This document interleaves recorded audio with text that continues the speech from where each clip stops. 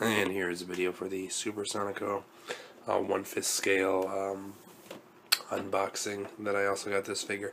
Now, interestingly enough, there's another version of this figure with the racer striped swimsuit and the shim-upon bottom for the swimsuit, but this was the only one they had left.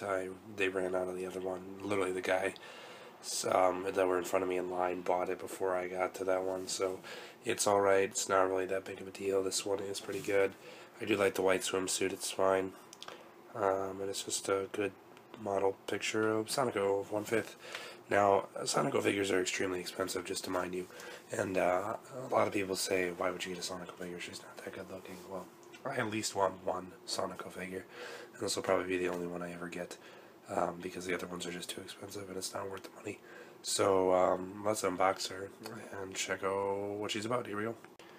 Alright, here she is out of her plastic container.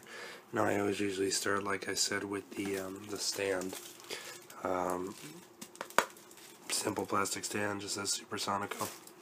Nothing special about that one. And then the actual figure.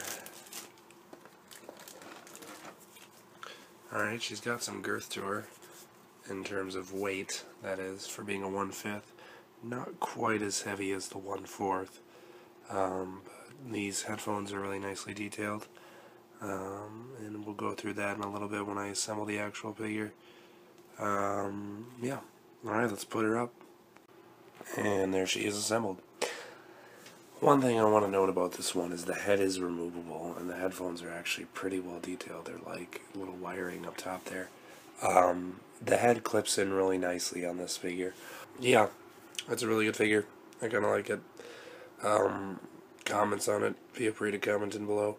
Thanks guys for joining me for the two figures. Again, sorry for my voice, and catch you in the next video. Alright, peace.